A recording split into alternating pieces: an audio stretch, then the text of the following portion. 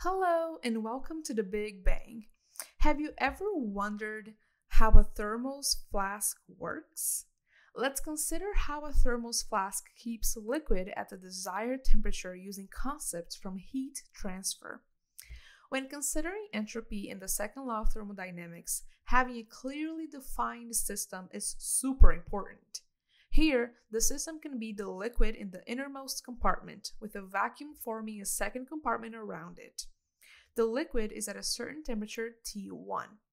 The vacuum prevents the heat transfer due to convection and conduction, because convection transfers energy via mass motion, and conduction transfers energy through collisions of particles of the same material.